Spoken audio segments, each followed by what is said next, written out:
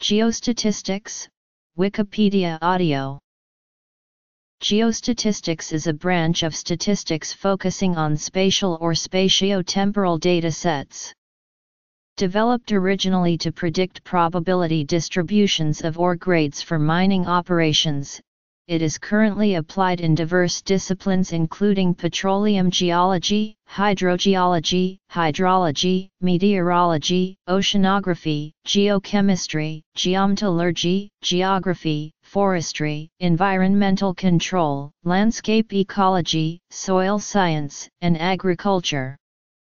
Geostatistics is applied in varied branches of geography, particularly those involving the spread of diseases, the practice of commerce and military planning, and the development of efficient spatial networks.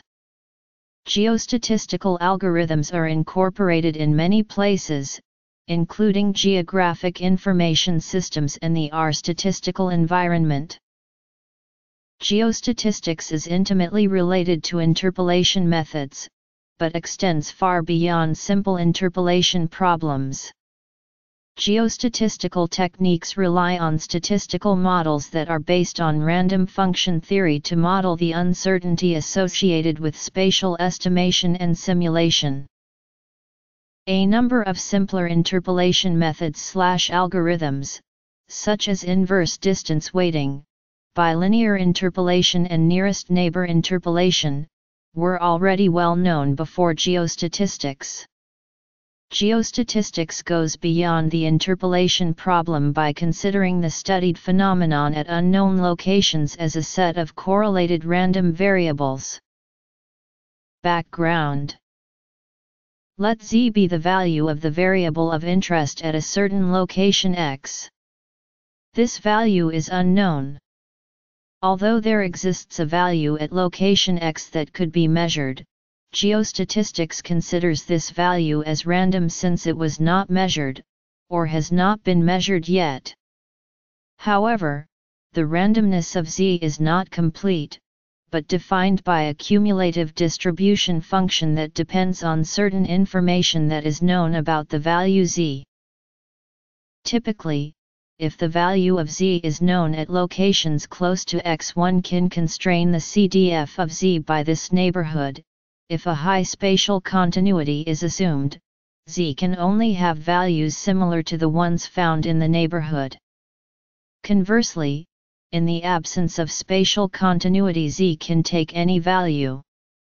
The spatial continuity of the random variables is described by a model of spatial continuity that can be either a parametric function in the case of variogram-based geostatistics, or have a nonparametric form when using other methods such as multiple point simulation or pseudogenetic techniques.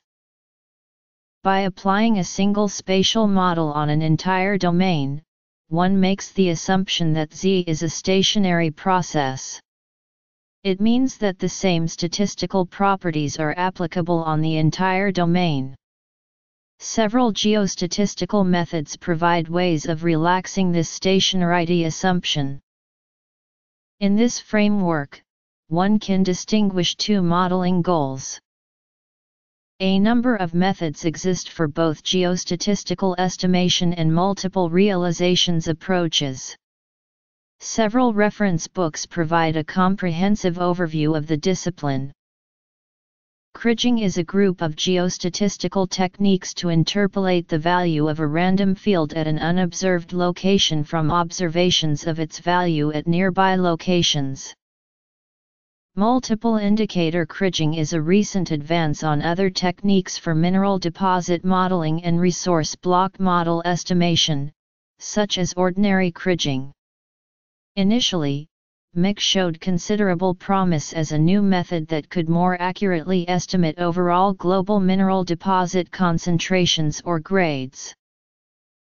Methods: estimation, kriging, indicator kriging, simulation. Definitions and tools. Main scientific journals related to geostatistics.